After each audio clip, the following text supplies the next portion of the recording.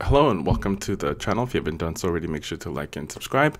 So it looks like the Macan Porsche EV is going to have very meager range, and it says here, it's showing here, it's at 80%, but it's 234 kilometer, which equals to about 145 miles. That ain't nothing for EV, especially when it's cold.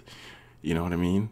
And the fact that they're testing it in the cold, which kind of makes sense. So maybe when they're out of there, they'll probably be a little bit higher. So that's my thinking.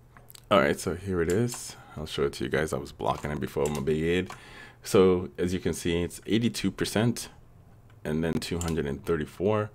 Overall design, I like the way that it looks, but that 145 miles, especially in the cold, I'm assuming it's in the cold, that's why it's that small. So you're looking at a range of about maybe a little bit more than that, and depending on how they're driving the car, if they're aggressive with it, that comes into play.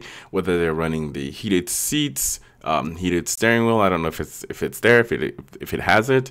The Macan, and the price of the Macan is pretty expensive as it is. Just the base price SUV starts at about $60,000. So this is going to be a little bit more than that. And then the top end trims for the Macan is around 80,000, but that's before all the configuration and stuff like that. So to me, this doesn't look good, but to be honest, I think that, maybe it's in the cold and that is why, and maybe they're being a little bit too aggressive with it, whoever was testing it last. So that kind of carries over. So if you're aggressive with your EV and you drive it like a madman, and and so it will set up your range would be at 160, 180, whatever. So next time you charge it, it's going to be exactly that. But then if you start driving reasonably, driving more city, you're going to get, better range, obviously. So then when you charge it again next time, it might bump it up to about 180 or 200, depending on how much, range your vehicle can get. Mine during the summertime, I can get about 200 miles on a charge. Even when I'm driving highway, I still get good during the summer. But during the winter time, I was getting about 180 or somewhere along those lines.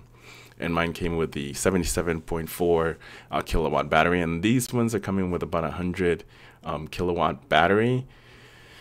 And that's what it looks like. It's not looking good at all, especially for the price they're going to be asking. And believe you me, they're going to be requesting a premium for it. So this is the 2024. This is the ICE version of the Macan, and the electric version is going to look a little bit similar to this design. But you guys let me know in the comments below, what do you think about the meager, very, very low range for the Macan, especially they're going to be asking premium for the price of said vehicle. And I'll see you guys in the next one.